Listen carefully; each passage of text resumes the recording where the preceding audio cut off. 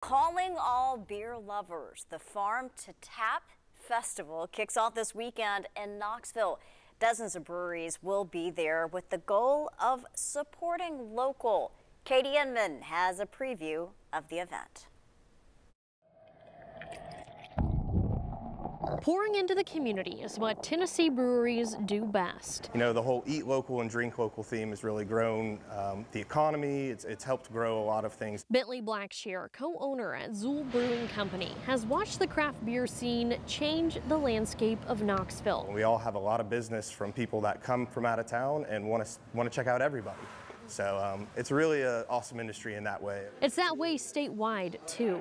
The craft brewing industry in Tennessee has absolutely exploded over the past few years, and the growth is just astronomical, and it's super exciting. That's why the Farm to Tap Festival is stopping in the 3 major cities across the volunteer state: Knoxville, Nashville, and Memphis. Basically, the festival is where we can showcase the relationship between the Tennessee craft brewers that are participating and the farmers across the state. Over 30 breweries will be featured. And the whole idea is to try to connect brewers to farmers so we get more locally sourced inputs going into Tennessee breweries. It's a statewide initiative through the Tennessee Craft Brewers Guild and the Tennessee Department of Agriculture.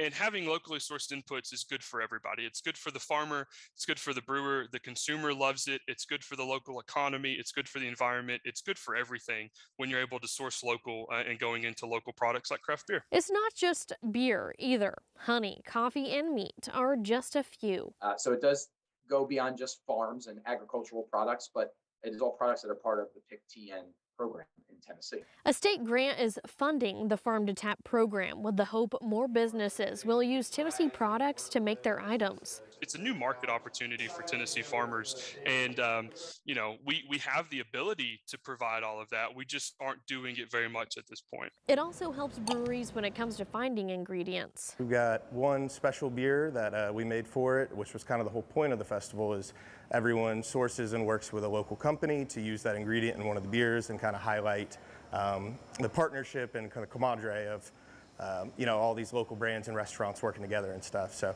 we'll have a stout that has South Press coffee in it. Overall, filling up the local and state support. In Knoxville, I'm Katie Inman.